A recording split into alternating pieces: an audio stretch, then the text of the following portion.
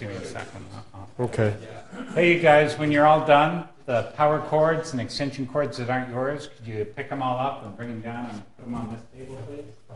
Thank you. Hey guys, my name is Andrew. I'm an ex-systems engineer. So many years ago I was quite active in the ports tree as any good FreeBSD systems engineer is. But yeah, life happened, and I kind of, as time passed by, I got into a very interesting situation of being the sole systems engineer on a sort of large-scale project, but having like a zillion of other tasks along with it, and having just like 5 to 10% of my time dedicated to the sort of tasks I'm used to doing, or was used to doing. And that's, on one hand, a very unfortunate position. Like you, whatever you know to do best, designing systems, architecting, making ports, packages, all that stuff, you just have very kind of small portion of your time to do that now. But on the other hand, you don't have any excuse to do routine stuff, to waste your time, to do stuff that can be automated. So when you really have little time, when you're forced to do stuff efficiently, really forced, then I find myself in a very fortunate situation of being forced to come up with efficient solutions. So this story starts like many others. It's currently a medium-sized company. We have a kind of moderately sized private cloud, which is tasked with a large assortment of tasks associated with online media services. So ingesting content, processing, streaming large amounts of it.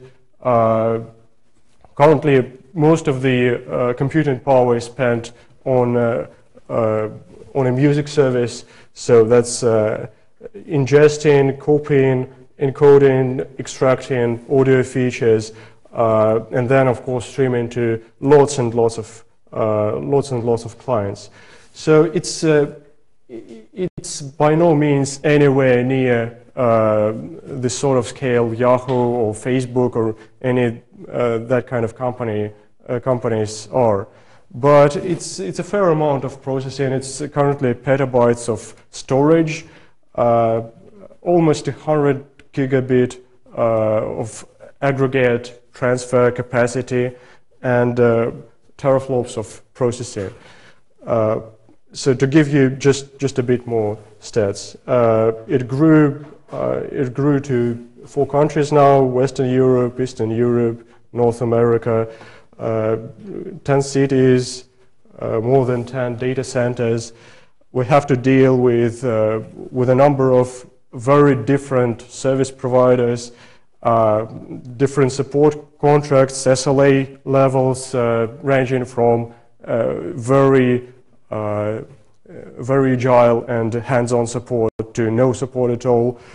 And still it's just around 100 machines. So they're fairly powerful. Many of them carry a lot of storage attached to them. It's about 20 really distinct hardware configurations, and just about 100 of mostly large capacity hard drives. So that's where all the petabytes of data are located. Yeah, it boils down to several dozen local networks, different network types depending on the service provider, whether we own it or not. About 7 types of out-of-band consoles. Currently, 1 operating system. I'm sure you can guess it, but the sort of task we're dealing with is will probably warrant potentially more operating systems. But still, it's currently about 5 boot types. So it's local hard drive, local USB flash, network, several types of network boot types, and this is what really forces us to do stuff efficiently. There's just one systems engineer, one network engineer, who of course is 90% in networking tasks, and one field engineer. So initially, when we just were starting, we sort of solved all the problems the usual way. So the machines we owned that were nicely collocated in just one data center were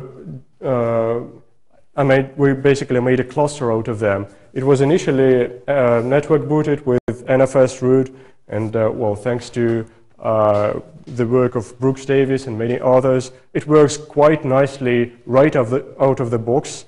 You don't have to do a lot. And note that the shared root configuration, where anything you edit on any box is immediately shared with all other boxes, worked really nice. So that setup was kind of very well working for us, not demanding too much attention.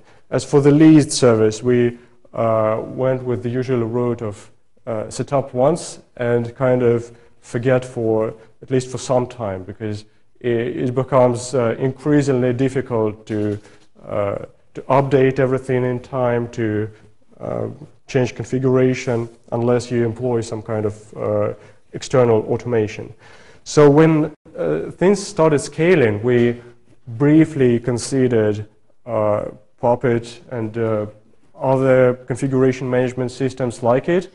I kind of tried to deal with them before that, but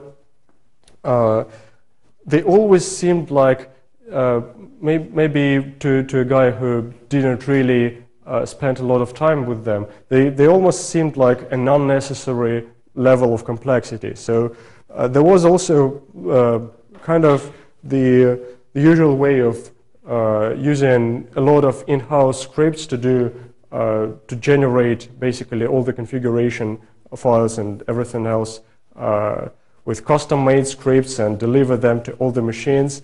But obviously, that well, if that route is to be considered seriously, you better go with a standardized solution like Puppet. So priorities were quite obvious. We were scarce on manpower, and we still needed extremely high reliability and performance, higher than a lot of out-of-the-box ready-made solutions provided. So, of course, like if you want to store a few petabytes of data, you can just purchase a solution from NetApp or Isilon, and that would solve a lot of management problems. So we, well, I personally dealt with NetApp appliances, and they are really easy to deal with. But for example, we needed streaming, processing, and storage. So NetApp gives you just storage. Isilon gives you storage and streaming, but no processing. And when we started, we wanted to be cost-effective. That's not so critical now, but we wanted to be cost-effective, and slipstreaming all these 3 major tasks into one custom FreeBSD-based solution seemed very logical at the time, and in hindsight, it still looks that way. So there was a period of agony. So we had to maintain configuration, to start deploying more and more boxes in different locations, different networking setups, different SLA types, whatever, KVM types. So there was that, and we needed to scale internal processing. So a lot of different factors, and there needed to be one answer to all of that. So how can we, is there a solution, custom or existing, to ease everything at once? And so I talked to a lot of systems engineers, very seasoned, very experienced. And when you lay out the whole range of problems and look for one single answer to, well, in part to all of them, then most of them look at you and say, well, are you an idiot? So there's a solution to that, there's a solution to that, and so you need Puppet, you need enterprise or open source, well, whatever out-of-band management solution, you need kind of this solution for deployments. You know, well, in fact, FreeBSD doesn't do well with automated deployments as much as these and these Linuxes. And so the agony was, is there an answer to that? And I believe we kind of found our own, well, maybe my personal holy grail. And it boils down to just a few simple methodologies, a very simple ideology. So if some of you are expecting rocket science or a lot of buzzwords, I'm afraid you will be disappointed. There's very little code, very little, actually very little stuff to talk about, but a few simple methods of doing stuff. So I call it unified configuration management and unified deployment, and it's basically the same thing.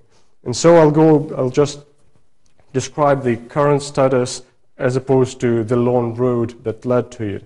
So what's unified? It's when you have exactly the same root file system and basically all the configuration everywhere. This kind of, it sounds difficult to do in production, but then again, looking back at the NFS, common root NFS-based setup, where it works really nicely, that ceases to be fantastical. So it requires a bit of sorcery. So we decided to go with Git, and currently there's one main Git repository covering the whole root file system. There's some custom scripts are kept elsewhere under USR local project name .git, and actually every home directory, every user that every administrator or external user that wishes that his home directory is distributed through the whole private cloud needs to convert it to Git. And from there, it's really, when you achieve that, then it really becomes a straightforward solution, a straightforward, fully distributed solution. Git is really one of the nicest tools to do a true master-master sync. Yes, it's manual, but that gives you unparalleled flexibility. It has very powerful conflict resolution, and when you think about it, when you think about if any of you had experiences with OpenLDAP or any enterprise solutions, which kind of do master-master, but you have to spend a lot of time setting them up, and when something goes wrong, you'll spend well, sleepless nights debugging it. Then Git and well, Git-based, file system-based registry of configuration doesn't seem like a crazy solution. And we didn't deploy any symlinking or copying, file copying solution based on Git. A lot of people are using those. Like you keep your Git-based checkout or Subversion-based checkout somewhere to the side and symlink to that, so that you know so that it's kind of more, it seems more orderly. But all you have to do in Git really is disable show untracked files, and then you can really kind of keep the Git checkout in the production live directory. So what they gave us is really when we slipstreamed dozens of very different configuration types, different types of rc.conf files, different types of all configurations of all the services we employ, HTTP and everything else. Slipstream that into a single repository, single repo, single branch. That really concentrated all the complexity in a single place. And so instead of when you want to find out what kind of how that machine differs from this one, you don't have to log in to do two different machines or check out two different branches, two different repositories. You just look at a single piece of configuration, and depending on how exactly it's done, you either see it all in a single file or in two files lying just next to each other. So, but of course, the question is, if you have hundreds or thousands of machines, a lot of different roles assigned to each of them, so it's not a big HPC cluster where everyone is sort of doing the same job. It's really a private cloud production setup. So depending on location, hardware configuration, you have boxes dedicated to ingestion, dedicated to processing, streaming, or log collection. So how do we keep it all? How do we keep the roles in one place without infringing on each other? Well, first things first, I thought how to store roles. Role is a very simple concept. It's used, well, it's basically in Unix, the synonym is group. So in Postgres, we have roles. In Solaris, there's a separate concept of roles. It's a very widespread concept, and so I needed it not just for users but for machines. And I thought about implementing just keeping it in a separate file, mapping host names to roles or that. But then it struck me that well, at our scale, hundreds, thousands, and maybe tens of, and even maybe hundreds of thousands machines, we could really use password and group files, the standard Unix infrastructure for users and groups. And that worked really nicely. So you just place every host name there. Every host name is assigned an eponymous group, and then you have groups of hosts signifying their roles. So web server hosts would be assigned to the group named whatever web host. Just one file that is kind of separate and needed for machines to learn who they are when they're booting up is called aware map, a map of awareness. Because at boot, when each machine has exactly the same root, you have to ask yourself, how does it know what host name to attach to itself? What IP address, if it's not DHCP booted or DHCP enabled network, what IP address to assign to itself? And so we decided to go with just one map or just one file that ties host names, which is the same as role names, because every host has a unique role apart from all others assigned to it. Role names tied to one or more MAC addresses. So when you boot, you wonder, who am I?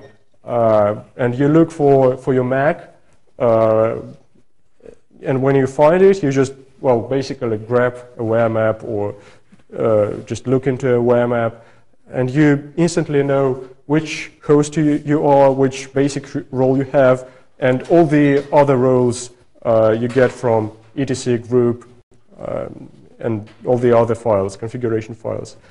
So how do we get away with having, for example, one rc.conf on 100 of very differently tasked boxes? So with rc.conf, it's really a breeze because it's basically a shell script. So I call the type of configuration files that are very easy to convert to role-aware setup. One config file for 100 differently tasked boxes. I call them role-aware. So it's a shell script. The only problem is that you need to know how it's evaluated. But because it's not just sourced one time, you have to really understand, especially at boot, how exactly it is sourced and what happens there. But when you do that, that boils down to a solution somewhat like this. So there's a common part, and obviously 80 or 90% of configuration, depending on the setup, is common to all boxes. So you basically want NTPD and some other parameters on every one of your boxes. But then comes the interesting part. When you want your web service to have a specific parameter enabled, what we currently do is in rc.conf is just define a function with name role.rolename and place anything specific you want there. So if you want a specific hack to be enabled on just one host, you can do that too. And just at the end of rc.conf, well, you can actually do that not just in rc.conf, but anywhere else where you know that it would be sourced just after rc.conf. We do just this. So for each of your role, you look for a function named like that, and if it exists, you just execute it. So that's kind of the flux capacitor, the kind of all the complicated code that went into enabling this kind of setup. Nginx.conf is not, for example, I'm not sure how many of you have ever used Nginx, but it's sort of the configuration syntax is sort of reminiscent of HTTPD and LightTTPD and other web servers. So it's not role-aware in that you can't do really crazy stuff within it. You can't, from within the single config file, you can't really ask yourself, if I'm that host, do that. But what you can do is define all these servers, all the types of servers you need, just put it in one file and use the fact that on each of your hosts, only the relevant parts of your configuration file will be invoked, needed for that. Well, actually, another example that I didn't put on in my slides is the new HASD daemon, the high availability storage daemon. What I like about it is that its configuration system, configuration syntax, specifically supports multi-host configuration. So if you ever tried setting up HASD, then you know that you can put configuration of 2 or more of your hosts in one file, and they will be invoked. Each part of the configuration file will be invoked exactly where it's needed. Most configuration files, though, are problematic. For example, syslog.conf is something I call role unaware. It's very difficult if you're using, especially if you're using the stock syslog daemon. It's very difficult to use a single configuration files across the whole infrastructure, especially if you if you have a dedicated log collection server. So what we do is just in this case, yes, keep 2 configuration files. One is common to most nodes, which just send most all or most log messages to the log collector, and on for log collector we have a second file. Both of them are kept in the same Git repository, so you can always look for that. And we have rcconf based workaround. So for all the boxes by default syslog.conf is used, but if the machine is assigned the role named log collection or whatever, then we just in rc.conf we just assign a different configuration file to that. I'm not sure if I got the flag here right, but I just wrote from memory. The hard case is fstab. So obviously with fstab is needed at boot, so you can't do rcconf based workaround. And what we settled on is just keep it empty. Just keep it empty, and we basically specify where to boot from in loader.conf. You can obviously use the loader parameter named VFS mount root from or something like that. And what we discovered while doing that is that, well, we have what's interesting about the setup is that machines don't care if they booted from network or locally. If you keep the configuration files moderately in sync, they just don't care. So what we have is when new machines arrive, or when a boot drive on any one of them goes toast, then they just start in booting from network. And what we discovered, if you have that parameter in loader.conf that says boot from local hard drive, if it doesn't find that local hard drive, then it just and is booted from network, from NFS, then it just ignores the line. So it's kind of a very useful fallback. So if you're booting from NFS, then if the local hard drive is present, then you'll mount root from it. If it's not, then you don't. For all the other partitions, but the root one, we just use a single script that does a very simple thing, sort of looks for what's available and just mounts it where needed. So yeah, here we come to actually how to do deployment efficiently. And it's in most cases it's not a problem when you have like a single type of infrastructure, just rented boxes or just NFS booted boxes or just anything. It's not a big problem, but when you have like a lot of different scenarios at once, you have to come up with something kind of different. And so what I wanted to do is to find some kind of setup that kind of mimics what appliances do, like all our beloved Juniper devices, NetApp, all the other FreeBSD and Linux and the custom OS-based appliances. They're very straightforward in that you load some kind of single image into them, and they just work. You have to tweak configuration, but they just work. If you want to upgrade, you sort of just load a new configuration, a new image, and they just continue to work. You reboot, they just work. So what I came to is we don't do embedded, so all machines basically have well, at least several tens of gigabytes of space.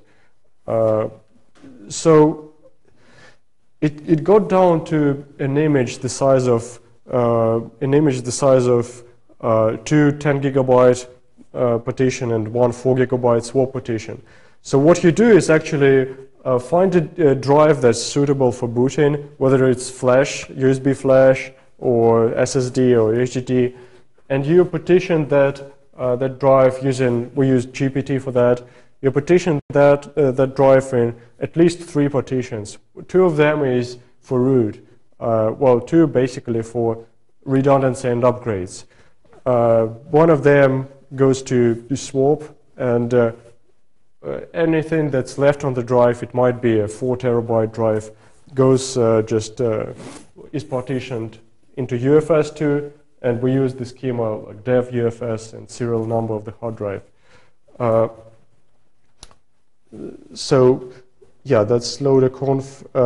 In loader-conf, you just specify basically dev UFS root, and then if you boot it from NFS and your host does not have that partition at the moment of boot, it just falls back to NFS root. If it does find that partition, it mounts.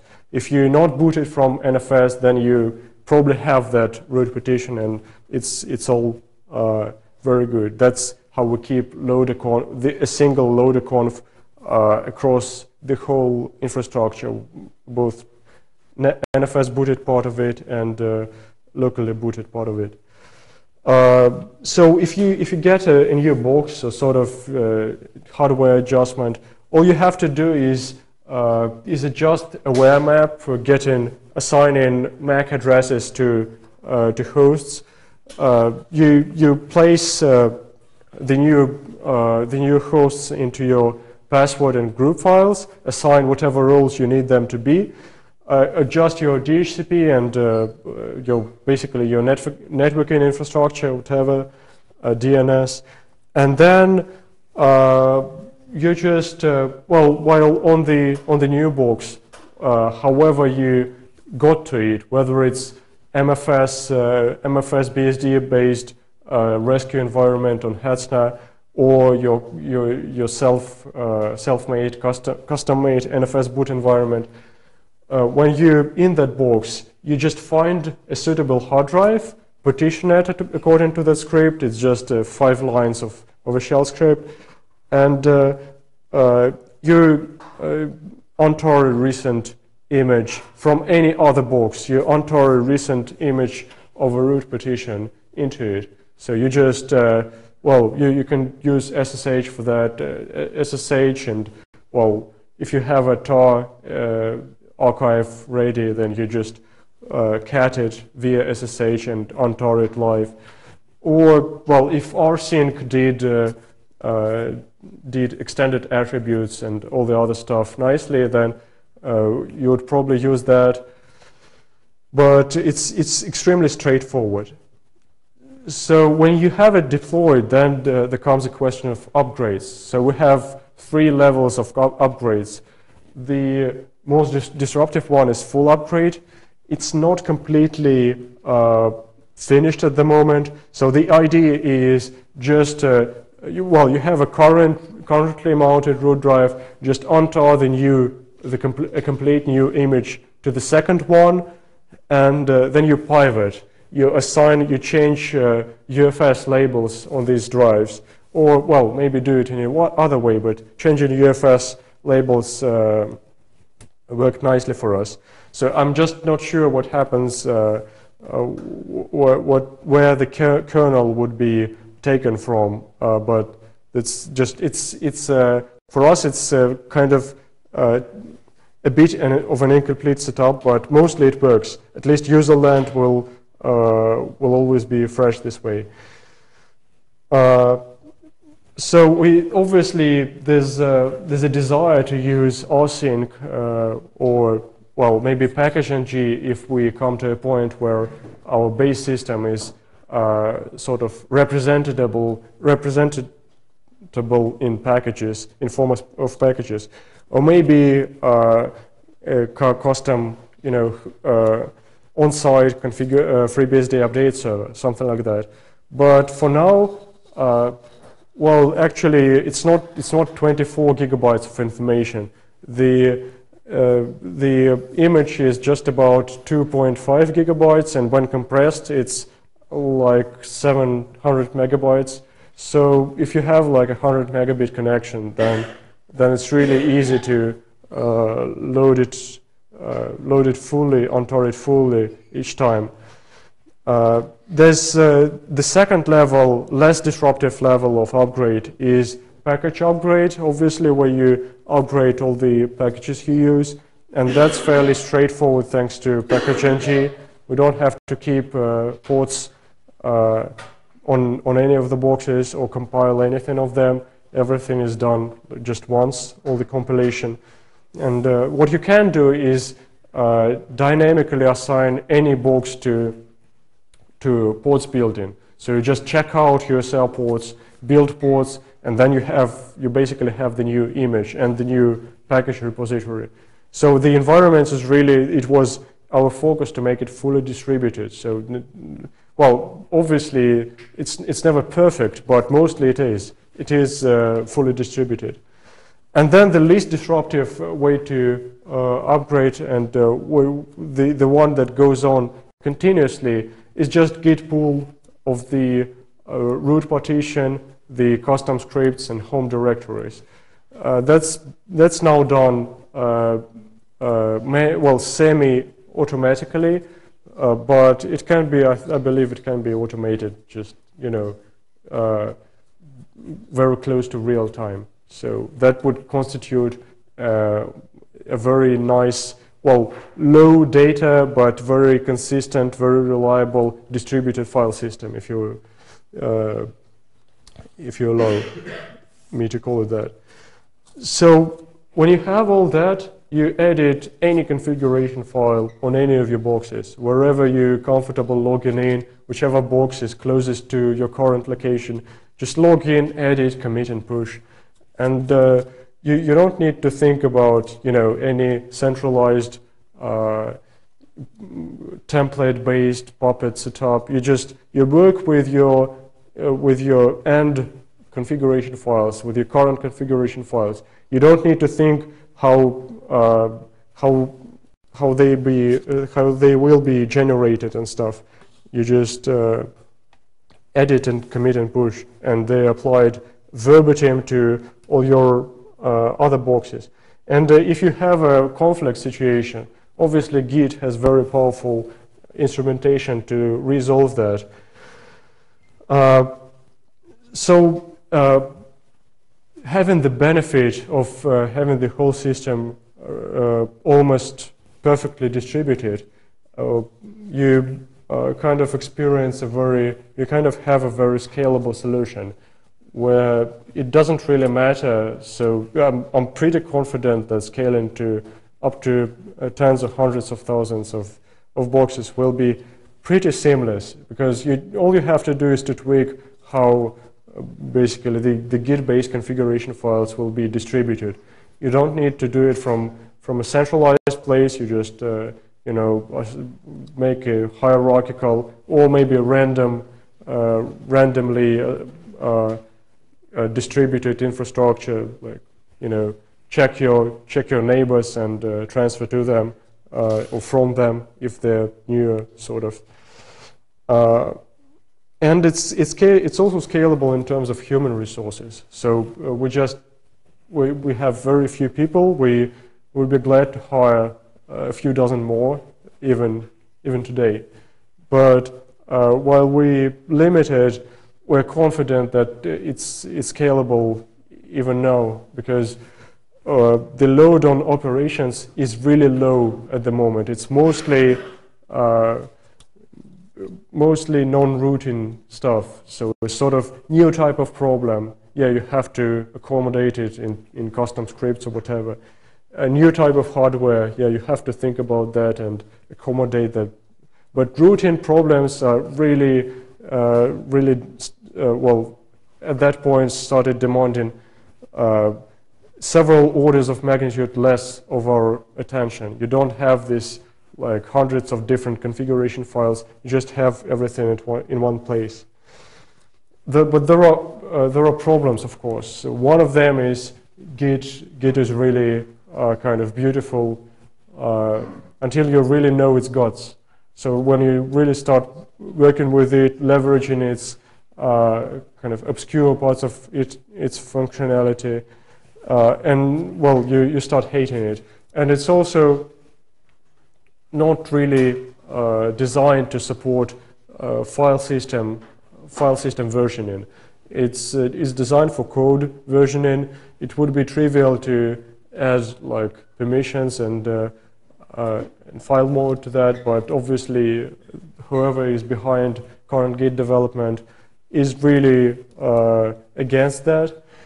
Well, that might be understandable, but I think it should be really reinvented. It's a very nice master-master synchronization, fully distributed solution. It opened up, in many respects, Git opened the eyes of many developers and systems engineers to how things could be done. But now, with that experience, it can be reinvented, I think, from scratch to a really better solution. Async obviously does not support many of FreeBSD specific and basically any specific features. It's just a universal tool, and we would be using it much more if it had better support for all the attributes and other file system specific stuff. And I think the most important problem is, I would say, any daemon author, any application author should start thinking that his application is not will not be run on a single machine. If it's a good one, then people will use it in companies where they don't have just one box. Because companies, for really simple tasks, one box is not enough. 10 boxes are not enough these days. You usually have, for moderate tasks, you have to have dozens or hundreds of boxes, at least, starting from that. And so if you design your software with that in mind, then you have to think about, well, how will that poor guy with systems engineer badge will be managing the configuration of your daemon or whatever, and just to accommodate sort of role-aware stuff into your configuration parser, sort of like Powell did with hasd, where you from the start he knew that hasd cannot be run on a single machine. It's storage synchronization daemon. It doesn't make sense to run it on a single machine. So if it's run on several machines, why don't we have the opportunity to keep all the configuration of all the machines in one configuration file? That sort of stuff is really, that sort of mindset is really something that I think many software authors should awaken to. Still the result, I think, is pretty simple. There's no, as I promised, no rocket science. Just a couple of very simple tricks and a couple of obscure issues that you just need to stumble upon once and learn them. But it's pretty foolproof. You can have you can recover really easily whatever you do. You have everything in one place, so you don't have weird out of sync issues, and you can have different versions of your Git repository on different machines. In fact, I do think it's useful to have slightly different versions of configurations, unless that's security related. To just have when you scale, then your programs, your machines will crash. And when you have the data of, this configuration crashes machines more often than this one, whether it's rc.conf for a particular kernel configuration or kernel version, then it really helps. It helps more than when you have just one single configuration across the whole infrastructure. So yeah, I think that's about it. So if you have questions, shoot. If you don't have questions, for those of you who manages a lot of machines and thinks that most of this, what we're doing is pretty nonsensical, then I'd like to hear that from you and maybe have a chance to respond to that. Did you evaluate union-mounted NFS routes, and if so, what was the reasons why? Yeah. So the problem with NFS is that we got from a single data center to a lot of them, and well, you can't keep a single NFS root in the center because NFS is very sensitive to latency. So even like 20 kilometers really messes things up. But when we got to 700 kilometers, obviously you can have NFS roots everywhere, but then that's a layer of complexity. But well, NFS basically it works really nicely. I just wanted to a single solution that also works for our rented hosts that we don't have an opportunity to boot from NFS. And the only way I could do that is come up with a local kind of boot solution, which is compatible with NFS. Another thing with NFS is it's really unstable. NFS roots work nicely, but when you saturate your network uplink, obviously you have problems when you do a lot of access to NFS file systems. Your system might become unresponsive. Placing union on top of that, I think it would only exacerbate issues. So, yeah, but it's a nice solution. Yeah. Do you do anything to try to, when you say you make a change from one host that spreads out to everything else, that basically means that one host can compromise all servers? Yeah, security. Yeah, my approach to security is if you don't have your infrastructure doing anything useful efficiently, then there's no security to speak about. So this whole thing is kind of just getting it to doing something usefully while you don't have to work 24 hours on it. From there, I'm currently just starting to look into security. I don't think it should be put before functionality. Well, when you don't have any functionality, but yes, it could actually. Cloud security is really kind of messed up topic when you kind of have to have machines accessing data and functions on other machines without you being involved into that interactively. It's not an easy problem, and I'm not saying. I agree that, I mean, especially with the resource, the constraint that you don't have any more people to do it, you make choices. Yeah, but we're working on that. I have some ideas maybe for next BSD can. Yeah.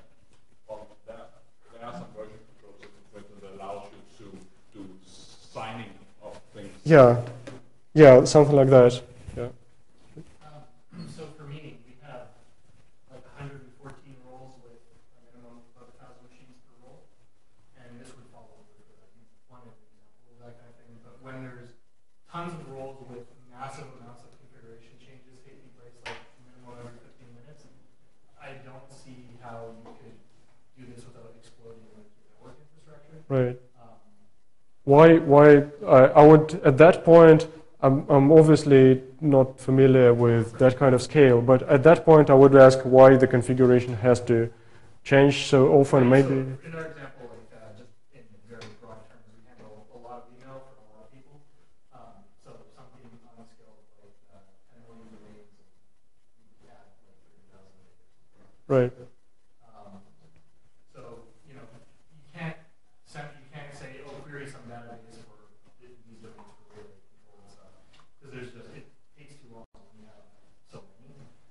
No database is fast enough really, so you have to have like basically read Postgres.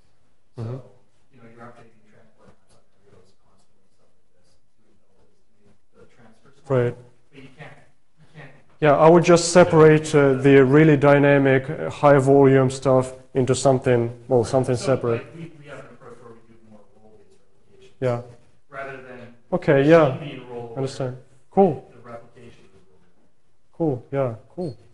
That solves it. Nice. Yeah. Can you talk a little bit more about how you manage the configuration for like Nginx? Well, yeah. It's just we had like 3 different roles, or well, 3 different web servers with different configuration files. Each of them had sections of, with server name 1, server name 2, server name 3. And then when we wanted to convert it to a cloud, sort of single configuration files, we just put those sections into one configuration file and then put it on each box. So in each box, only the section that matters to it is really invoked. In many cases, we may even manage to condense it even further. So some server roles got, merged. So, but didn't work? We have some the configuration in our Nginx is more specific. Yeah, well, actually, we do have also the problem with SSL keys. Some books have them, some books don't. So obviously, yeah, in that case, we also use the rc.conf workaround where we have nginx conf wrappers. We just include other nginx sub-configuration files, and that solves it. We don't have. It's a bit of a it's not that nice, but it works quite simply. So yeah.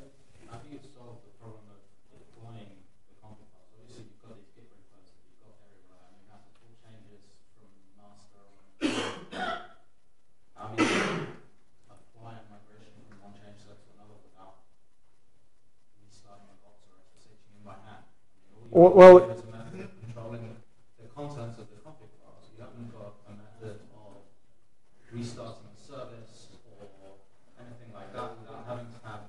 Yes, it's currently quite a kind of natal state where it's semi-automatic, and that I basically have a command that invokes. It's just on the order of hundreds of machines.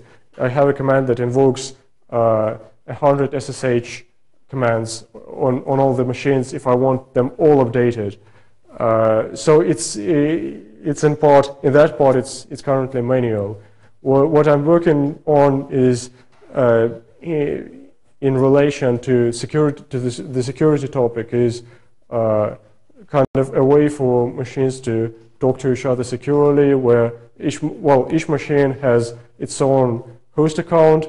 So I want to leverage that into kind of secure remote procedure calls, but it's not fully automated yet. So your cluster can't scale past 65,000 hosts? I think that's pretty. What doesn't scale? I mean, the simultaneous. Every host has a user account. You can only have 65,000 user accounts. No, we can. Why? Don't we? That's the UI limit. No, that's not the limit. It's 32 bits, I think, currently, or 64 even. You might have other scaling problems when going to that site. Yeah, and there's a nice hash in them. But obviously, that's just a way to do it simply without writing anything custom when you don't have time to. So how do you detect if you have a compromised host? We don't have compromised hosts, at least. You can't say you don't have compromised hosts. Yeah, obviously we do. Compromised hosts. I mean, everyone does have compromise. Especially people that run Nginx. Yeah, okay. So do you have compromised hosts? Everybody has compromised. Yeah, so you see? Supposed to get compromised on purpose. Okay, so do you have compromised hosts that you don't detect? Yeah. Okay, so obviously we probably do too. No, we don't. You've got this Git repo that if it gets compromised and somebody gets shell on your box, they can push stuff into your configuration for the rest of the infrastructure, and you've got no way of detecting that. Well, yeah. Well, we'll deal with security later. But well, Actually, that would be rather easy to detect if somebody's submitting something into it, because I assume somewhere on a workstation there would be a copy, and when you do a pull, you can see the history. So. yeah. And you can use Git override a lot. Yeah. It's perfect, but you also It's easier for somebody to do that if they have to, because you've got this local repository and it may go unnoticed for longer, whereas if you've got something like Puppet or CSS, Yeah, but actually, checksum-based validation from a I agree. server that is read-only to Well, it's easier for, it would be easier for you and me. I mean, you know, we just log in and push. But for people who really break into boxes, I think it doesn't matter for them if you use Git or... You know what, every couple of minutes you just have a cron job doing git reset head, and poof, changes magically disappear. Yeah. But then you can't make a change without stop. Well, if you really... yeah. I think, it's important to think about security as as a kind of important, but a kind of an issue that doesn't need to get in your way before you have something useful. Because if you start with security, then you better not touch computers at all. Everything I see here is reinventing the wheel that several other systems have already solved very well. Yeah, I don't deny that. Which will handle your base host deployment. Yeah. You've got Portmaster or one of the other package management binary updates of your packages. Yeah. You've got CF Engine, Puppet, Chef, which are all role-based systems that can deal with configuration files from a central control perspective. Yeah. But how does it conflict? I mean, I don't require having the opportunity to edit anything anywhere.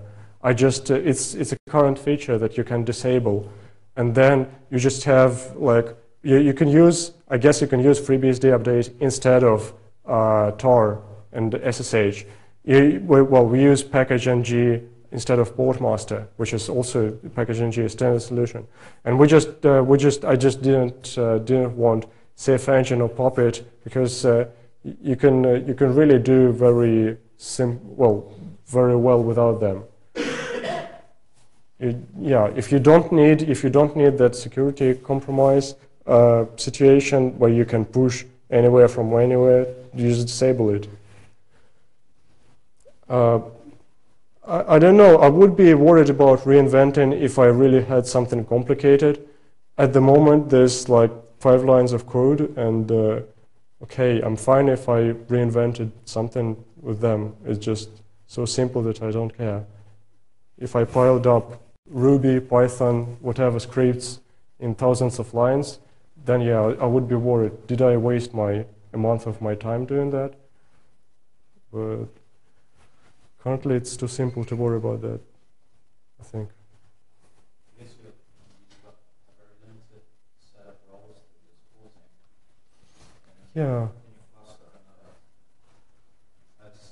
These guys have, having managed a set with 1,000 different roles, 1,000 different packages that get deployed. 140. Across 7 different locations. There's just different concerns. On top of just like in terms of network traffic, that's a big deal for me. But there's other, like, you're talking, you could easily make it so that you couldn't push from it. But there's other concerns, like Puppet also provides stuff like I need to restart this service because it's a file or whatever across everything. That's a pain in the ass to do if you don't have something written to do it. I'm not actually a fan of any of the like I can throw numbers, but I think the homebrew system is really what you need because you need to be doing stuff like you have your own roles. You need to do asset management. You need to do all this kind of stuff. Anytime, if it's big enough for you to need to do configuration management, it's big enough that it should be something that you need to do yourself. And it's not hard. Like our safety and stuff is Yeah. Well, what I'd like to see is like operating systems incorporating at least part of those solutions so that, actually reinventing the wheel is what bothers me, personally, because I see every company, every setup reinventing it, whether using Puppet or not, they still have a lot of custom stuff. It's sort of pushing some of that back to the operating system where I think it's supposed to be, because, the operating system is not a kernel, it's a repository of shared effort, something like that. So would be nice. So roll-away configuration files would be nice, or maybe something completely else that just makes all your solutions easier.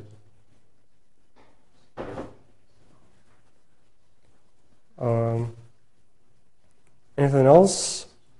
I think is the final session. and see you all around. Thanks for coming.